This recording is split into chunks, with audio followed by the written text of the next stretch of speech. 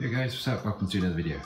Okay, so this is the robot dog. It's a bit more assembled than it was last time. So you can see this time we've got the head part and the back part. So I've also put the APC 220 in the back, so we've got the aerial coming out like a tail. I've taken off any screens and stuff, so I don't think it's the right place for them. Right, on the front, instead of having the sonar sensors, we've got something that's a lot like a parking sensor on a car. So I mean, it doesn't have to be waterproof, but I thought it looked a bit cleaner. Just having it flat on there. It's got a few meters range, so it should be quite good. Right, so yeah, it's all assembled inside. It's all made out of these little flat sections that slide along a piece of threaded bar. So we've got the bottom bits of threaded bar you can't see because it's all hidden up pretty well.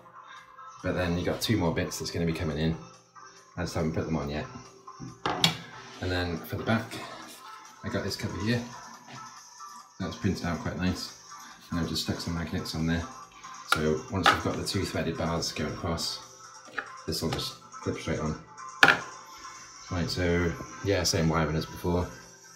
Well, same internal components.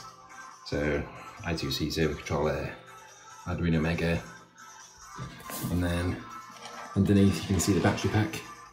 So that fits in there quite nice. But the cable took up a bit more space than I thought, so I'm going to have to make some kind of lid with a lump on it that'll go in there. Okay, so I've been doing a little bit of programming and I've got a sort of walking thing kind of roughly set up, but it's only on two legs at the moment, so I'll just show you that now.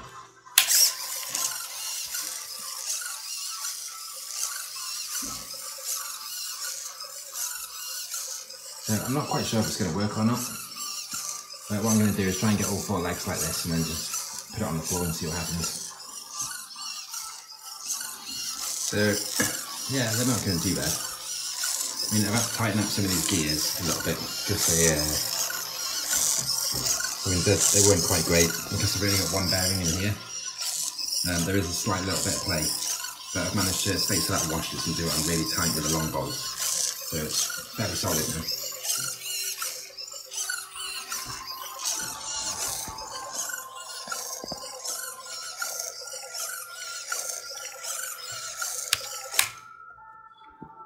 Right, okay, so that's it for this part.